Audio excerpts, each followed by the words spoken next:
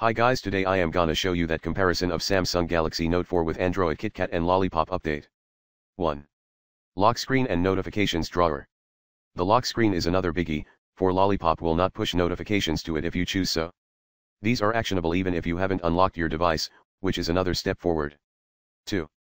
Dialer, contacts, and messaging.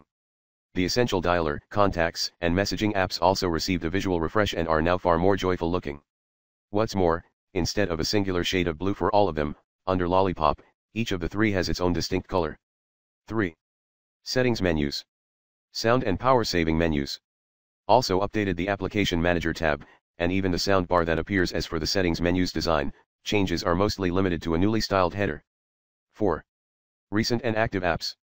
Whether you like the card like Lollipop Recents app menu is a question of taste, but seeing as the equivalent menu on the Note 4 under Kitkat had a similar design, most people won't feel like much has changed. 5. Gallery, music, and video. A fresh coat of paint has also been applied to the multimedia trio of apps, the gallery, music, and video.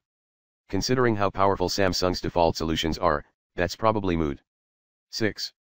S Planner, Clock, and My Files. The situation